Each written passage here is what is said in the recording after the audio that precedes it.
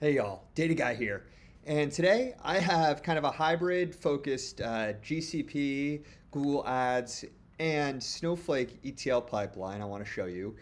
Just because I saw someone transforming Google Ads data using their official operator, and I think it's a pretty relevant use case for anyone that is trying to transform and ingest information from Google Ads into any kind of centralized record keeping database. So that's what we're going to go through today. We're going to go through, get our Google Ads data, show you how to collect that Google Ads data, and then validate it, check for nulls, do some light transformations, do some data quality checks, and then upload it to Google Cloud Storage before bringing it from Google Cloud Storage into Snowflake. So good comprehensive DAG for getting started with ingesting and normalizing Google Ads data.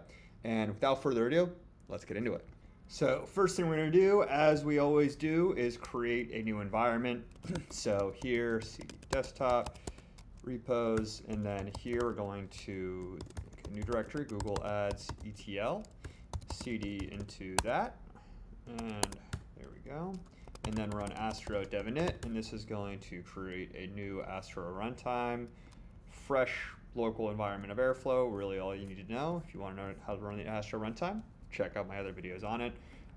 But all it's going to do is just let me create a local Airflow environment and run and build my DAG here. And first thing we need to do just to set up this environment is go into our requirements.txt file and then add a few different requirements. So not a whole ton, just the Apache Airflow providers Google, Snowflake, the Google Ads package, and then also pandas for our data frame manipulation that we're going to do. Then just save this requirements.txt file, go to create a new DAG, and we'll just call this DAG Google Ads ETL.py, and then start building our DAG. So here, what we'll do is, again, first things first, import all of our different packages here.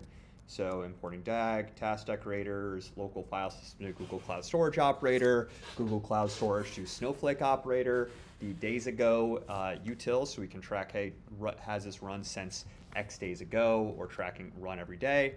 Task group for creating task groups, so we can do some parallel processing here like we're in production. And then also pandas as PD for, again, data frame manipulation, OS for interacting with the operating system, Google Ads client, so we can instantiate a hook into Google Ads to actually pull our data out. And then the Airflow variables models, because we're going to save some things as Airflow variables here. Next step here is define a few different variables and our default arguments for the DAG. So here we'll just have start date 1 day ago, retries 2 with a retry delay of 300 seconds. Then you're going to put your Google Cloud Storage bucket here, Google Ads data, and your campaign ID. So the campaign ID that you're actually going to be pulling out from Google Ads. And then your Snowflake staging area, the Snowflake table, schema, database, and connection ID. These are all going to be used when we're actually interacting with Snowflake.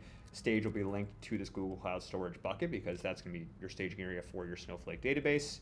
And then here, we're also going to get your Google Ads configuration. So this is where you're going to have a YAML file. It's going to contain all the information needed to connect to that Google Ads client.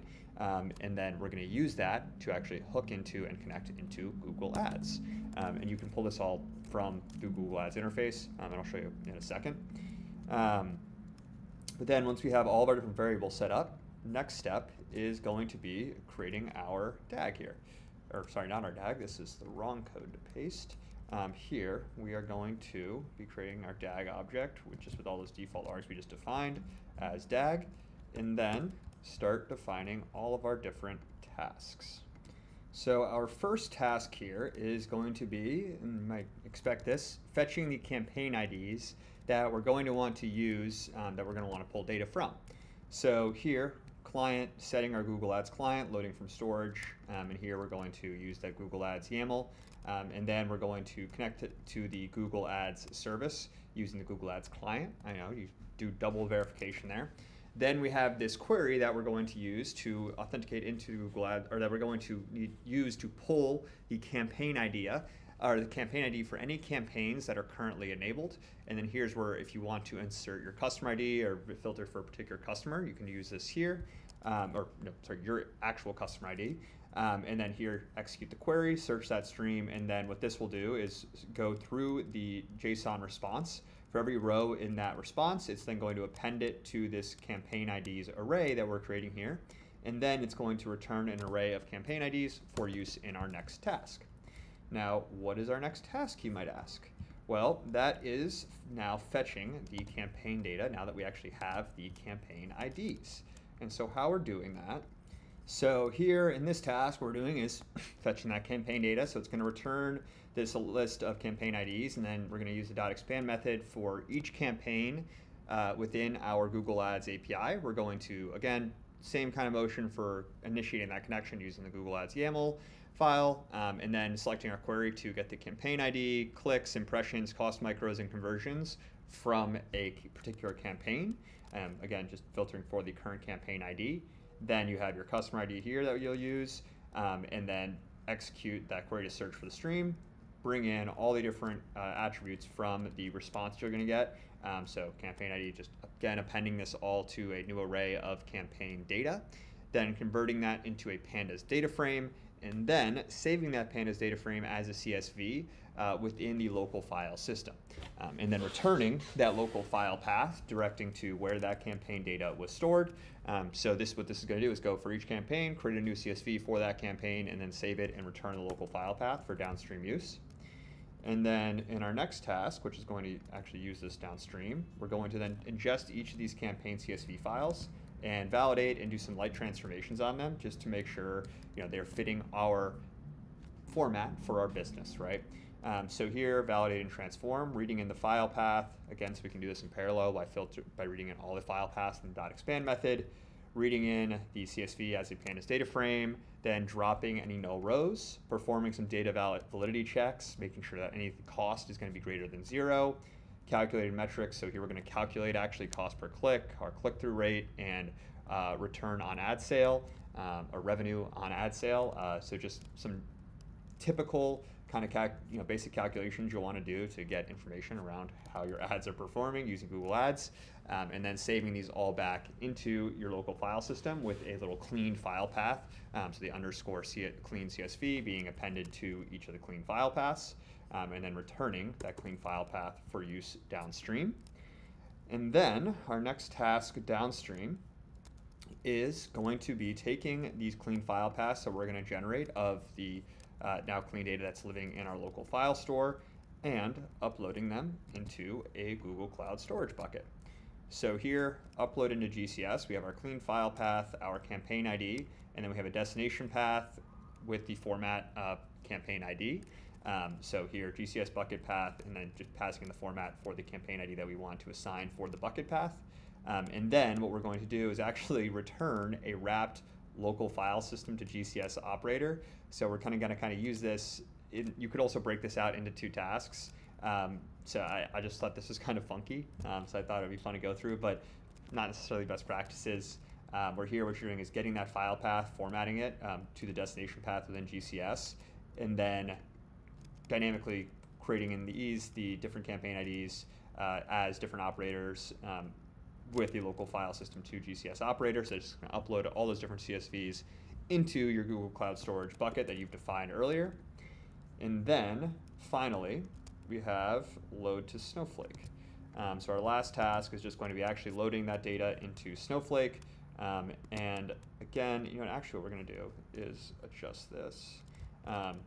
So I changed this logic up a little bit because I thought it was kind of stupid before. And so essentially what we're going to have here is, instead of using that kind of jank task flow API wrapper, here we're just going to directly use the operators and iterate through the campaign IDs. So here, upload to GCS, local file system GCS operator, to just upload each of these campaign IDs. And then similarly for the load to Snowflake operator, use the GCS load to Snowflake operator, iterate through this, create a few different tasks that are all going to upload into Snowflake. So actually, final improvement, because I don't like this either, and I love improving. And like I said, we're going to use the .expand method here.